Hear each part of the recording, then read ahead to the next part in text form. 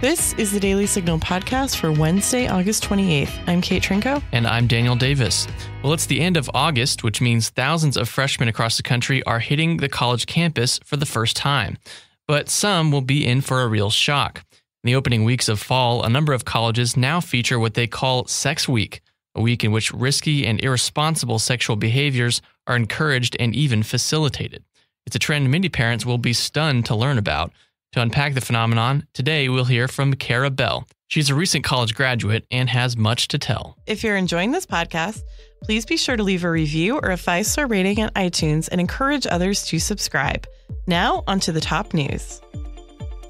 Well, 2 U.S. senators say they were denied visas to travel to Russia on a congressional delegation. On Monday, Ron Johnson, a Republican of Wisconsin, said he was denied a visa to Russia, and then Tuesday, Chris Murphy, a Democrat from Connecticut, said the same.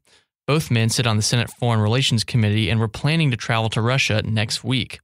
Johnson called the visa rejection a petty affront and slammed Russian officials for playing diplomatic games. But the Russian embassy in Washington said they never received an application from him and were never informed of his plans to travel to Russia. The embassy released a statement saying, quote, Senator Ron Johnson's groundless accusations against Russia leave no doubt he is ready not for a dialogue, but a confrontation. In his usual Russophobic manner, he distorts Russian foreign policy and allows himself rude remarks. Based on that, it is unlikely one can seriously take his statements of alleged intentions to restore direct dialogue with Russian parliamentarians. Well, don't hold your breath for an Iran-United States summit anytime soon.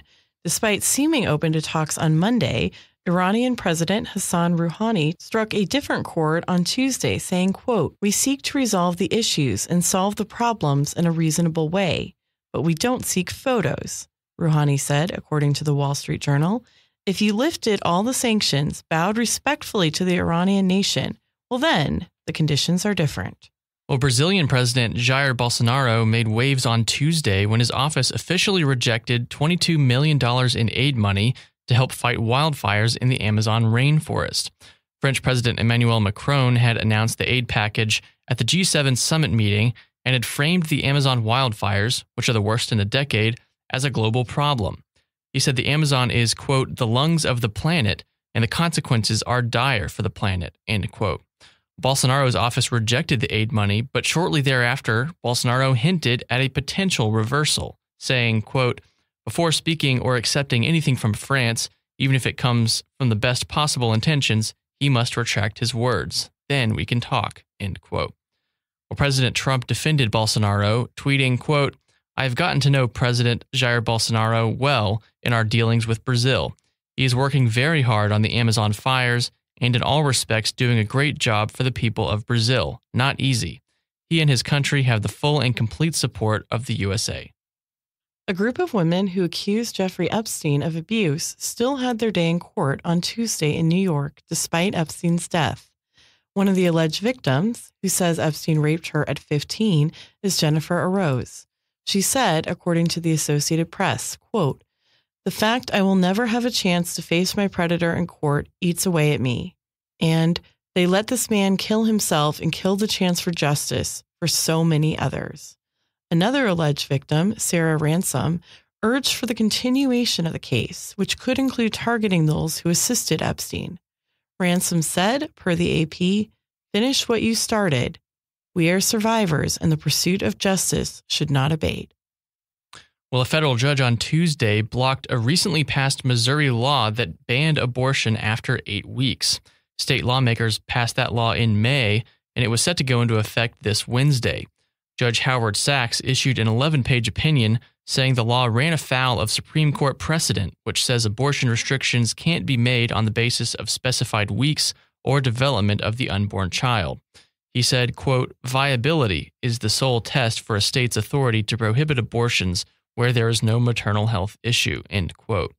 Planned Parenthood and the ACLU had jointly filed suit against the law last month. Next up, we'll speak to a recent college grad about Sex Weeks, a practice at many colleges across the country.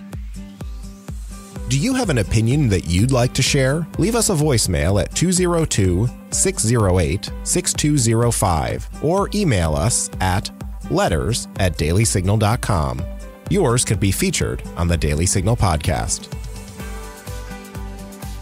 Just a heads up, the interview that we're about to air may contain content that isn't appropriate for kids.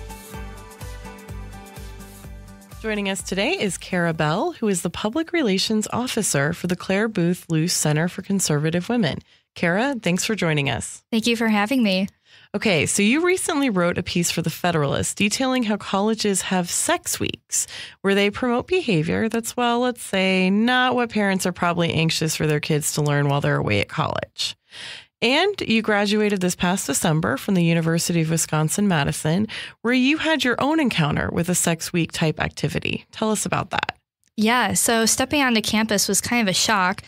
Within the second week of being in my freshman dorm, facilitators from the Sex Out Loud student organization, which is university funded, rounded us all up, boys and girls, and had us sit in the common area and play a little fun game of Sex Jeopardy with a colorful game board with categories such as sex toys and kink, contraceptives, myths, and sex positions.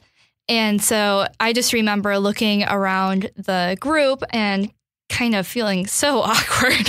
And I mean, everyone else did too. It was obvious with the faces of the other of my peers of how uncomfortable they felt. And I even asked one of my friends recently, well, what was the one thing you remember most of this event? And she said that she recalls that one of the facilitators was kind of elbowing at the guys and laughing along, saying that the best sex position is standing doggy style in the shower. And so it was so uncomfortable for us girls. I'm from a very small town in Wisconsin, very small public school. Graduating class was 50 people. And so our sex ed curriculum consisted of where abstinence was taught. And so going onto a campus where abstinence is seen only as a matter of a preventative measure against pregnancy, rather than an option for having that sort of lifestyle, it was very eye-opening. And it was for a lot of my peers as well. So tell us about this group, Sex Out Loud. You said it was funded by the college administration. How did they get that sort of status, and why did the school think this was a good idea to promote this to incoming freshmen? Yeah, so Sex Out Loud is one of the highest funded organizations at the University of Wisconsin-Madison, apart from like Badger Catholic or Atheist, Humanist, and Agnostics group. And the majority of their funding goes towards sexual health-related programs. But if you look at the table at student organization fairs and the type of programming that they have, that they travel around to freshman dorms and do, all their money, it seems as if all their money is spent on condoms. And it is like any sort of condom you can imagine they spend their money on. And that's the way they kind of promote themselves. I remember the first month I was at school, we had the fall student org fair. And there was a table that was at least piled 2 feet high full of flavored, glow-in-the-dark, and colorful condoms. And I was walking past with some of my friends that I made that first week. And we were prodded into grabbing them. And so we were just awkward and trying to walk past. And the facilitators, which were like older men, it was kind of weird, were like, no, come back. And they were trying to put it in our hands. Of course, the freshman guys walking past are stuffing their backpacks full, making jokes. And so while sex ed on campus is important, colleges should focus more of their attention on preventative measures and teaching students about the resources that are on campus that can help them, rather than taking it 300 steps too far and making students feel super uncomfortable and promoting bizarre sexual behavior. So what are these sex weeks and how prevalent are they? So Sex Week, as I was doing my research and as a student myself, it's actually a lot more common than people think. Publicly funded universities, it's a normal thing, just because there's a lot of student organizations that do promote this type of education, that do take it many steps too far, all in the name of diversity and inclusion. Yeah, as I mentioned in my Federalist article, universities such as Northwestern University host an annual Sex Week each year, where they have such activities such as genital cookie decorating, edible lube taste testing, and a porn panel. And this is not uncommon for other universities to have. I remember at the University of Wisconsin-Madison, there was a lube testing activity as well. And the University of Chicago, the College Fix actually has a lot of articles about their type of programming, where this one was the most shocking to me. They included a sexual pain workshop where students tried bondage, light electrocution, and flogging. So it's like taking 50 Shades of Grey and bringing it to college. Wow. And you also said that a student from Georgia College and State University had reached out to your organization to talk to you about her experience in Sex Week. Unpack what happened there. Yeah, so she was a part of an honors program that partook in this sort of programming at her school. And being a freshman student, young, just trying to fit in, have a friend group, she felt pressured to go along. And so the facilitators had informational videos, of course, from Planned Parenthood that talked about sexual health, such as contraceptives, how the importance of getting tested, important matters like that. But then they also had an informational video about how to schedule an abortion. And reading that, hearing that from her was so shocking to me. And it only plays into the fact that Planned Parenthood holds such a consistent presence on campus, such an ingrained presence on campus, and they've infiltrated all sorts of women's health programming and anything involving sex on campus, almost as like a business model. And so after the student reached out to me, we were kind of discussing a little more, and she let me know that at the end of this program, they actually had a relay race of who could put a condom on a banana faster. And of course, the winning team's prize was a handful of condoms. One track minds, much. Okay, so obviously, what you're talking about, it's clear that colleges are encouraging casual sex, or at the very least, not disapproving of it. What does research show about how casual sex, about how this hookup culture affects men and women? So one thing that a lot of second wave reminiscing feminists and the left so-called justice warriors on campus like to blur are the biological differences between men and women. So it is for certain that young women are affected more severely than young men when it comes to casual sex and hookups. In our Sense and Sexuality booklet provided by the Center for Conservative Women, we actually list that 91% of women after hooking up immediately regret it, and they felt vulnerable and used. And this percentage is not the same when it comes to men. And so you can see that feeling of feeling vulnerable and used can contribute to the rising rates of depression among young women, particularly young college women. And so, yeah, also it shows that young women, when they are engaging in casual sex, expect some sort of emotional intimacy afterwards, although that's not necessarily the case. And whereas young men usually partake in casual sex as more of a status gain amongst their friends. So there is a big difference, and studies have shown that women are affected very negatively. So in the Me Too era, there's been a lot of discussion about consent and sex. And, how do you think Sex Week and the college culture in general do when it comes to like sexual assault and helping students make sure they're not taking advantage of somebody? Yeah, that's another thing that is often, it's definitely discussed on campus, but it's not necessarily linked as well to hookup culture in general. It is shown that hookup culture has attributed to the rising rates of sexual assault on campus. And Lisa Wade's book about hookup culture on campus, she discusses how the general behaviors that are involved in hooking up and kind of college life, such as binge drinking, excessive use of alcohol, drugs, going to a bar, leaving with someone, that is all attributed to similar behavior as hooking up, and of sexual assault. And so the line between what is okay, what is consensual, and what is not, when it comes to hookup culture and sexual assault, is often blurred. And it's actually kind of confusing to a lot of young students, particularly freshmen who are stepping into this culture without any sort of preconceived notion about it. Yeah, I mean, it just seems obvious to me that if you haven't met and you're both drunk or one of you is drunk, like, yeah, how can you say there's consent in the sense of like you barely know each other? I was in a sorority at University of Wisconsin-Madison, and if you can't tell, I could not. And being a sorority, it was required that we take at least 2 or 3 sexual assault courses of how to recognize if there's a sticky situation going on at a bar, how to rescue a friend, green dot programs, all of these preventative measures. But then fraternities only needed to attend an event with a speaker talking against sexual assault. That was it. And really the same curriculum programming should be the same for both. And I think that also having different set of rules or guidelines for either fraternities or sororities and not really being as specific and clear when it comes to consent and sexual assault on campus has really hurt. And you would think too that most men certainly don't want to commit sexual assault. You would think they would be grateful to get like, hey, here are the clear lines. Here's what you need to watch out for.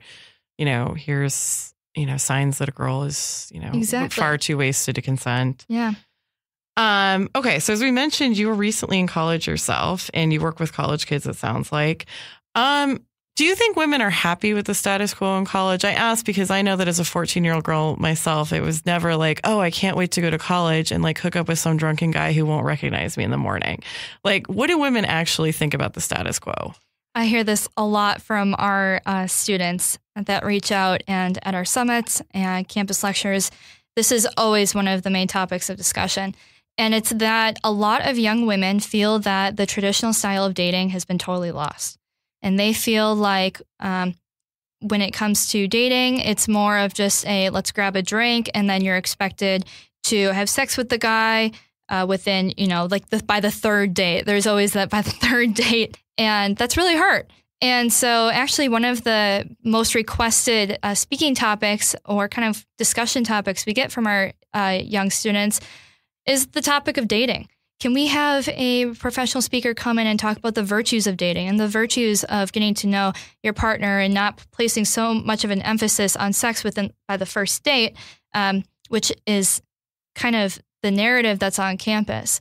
College administration and a lot of university-funded programs like Sex Out Loud assume that all students are having sex by the first date, and so they act as if it's a normal, routine, transactional thing, when really that's not the case.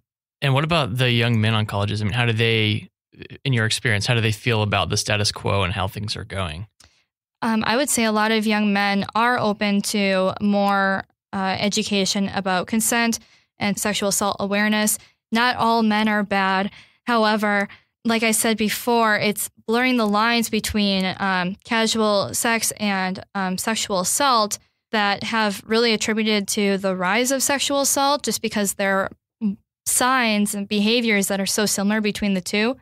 And also, like you said before, it's now kind of a stigma on college campuses that young men, you always hear, fraternity men, all they care about is sex. They count how many girls they've slept with their friends. And so that's kind of a stereotype. And we see that a lot in movies and popular culture. And so it's kind of sad because some high school boys stepping on campus, particularly high school girls finally stepping on campus, have that in their head that that's normal. Well, you mentioned the erosion of dating standards. And I mean, do you think that is serving men's interests over women? I think it's more beneficial for both parties, traditional dating rather than hookup culture, because men are affected negatively as well. It's not just women.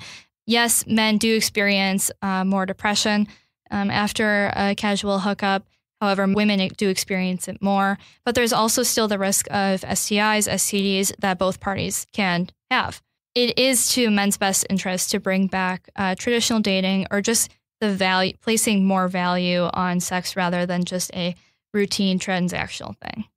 So you mentioned porn in your article for the Federalist. What kind of role do you think this has to the overall college culture? Porn, making it a normalized thing on college campuses, has attributed to the kind of a shifted reality.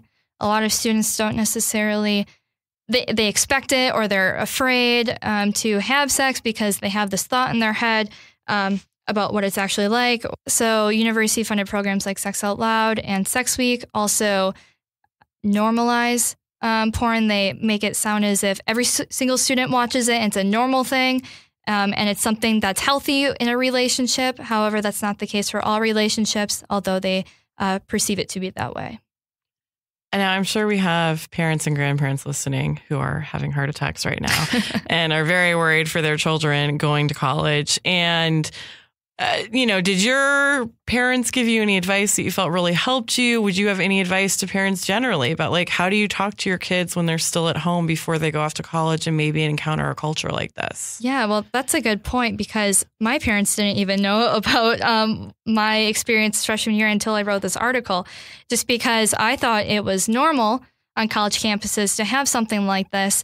And also, it's an awkward topic. I don't want to bring it up at the dinner table. And also, if I told my dad, he would be so worried he'd pull me out. Right. So, and I feel like this is the case a lot with a lot of young students, particularly during like freshman orientation, when they're faced with this sort of rhetoric where they are timid about sharing what exactly they're learning to their parents.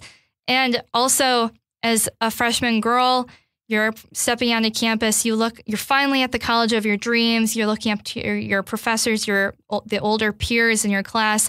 It seems as if all this is normal and it's expected. And you would be the odd one out, the closed-minded one for saying something, the traditional one for saying something, although that's not necessarily the case. So I would advise parents and grandparents, or those related to a college student on campus right now, to read the article, read more into this issue, speak to the student about their experience. The Center for Conservative Women has a resourceful booklet, particularly for young women, young college women, of their guide to safe sex and how to properly care for their bodies. And it's purely factual, of just, here are the facts, this is what you should do, rather than all the mixed motivations and pressures that colleges and such programs and facilitators have. Well, Carabelle, thanks so much for writing the Federalist piece and for coming in and sharing your experience. Yeah, thank you for having me. Are you looking for quick conservative policy solutions to current issues? Sign up for Heritage's weekly newsletter, The Agenda. In The Agenda, you will learn what issues Heritage scholars on Capitol Hill are working on, what position conservatives are taking, and links to our in-depth research. The Agenda also provides information on important events happening here at Heritage that you can watch online, as well as media interviews from our experts. Sign up for The Agenda on heritage.org today. Well, that'll do it for today's episode. Thanks for listening to the Daily Signal podcast, brought to you from the Robert H. Bruce radio studio at the Heritage Foundation. Please be sure to subscribe on iTunes, Google Play, or SoundCloud, and please leave us a review or a rating on iTunes to give us any feedback. We'll see you again tomorrow. The Daily Signal podcast is executive produced by Kate Trinko and Daniel Davis. Sound design by Lauren Evans and Thalia Rampersad. For more information, visit dailysignal.com.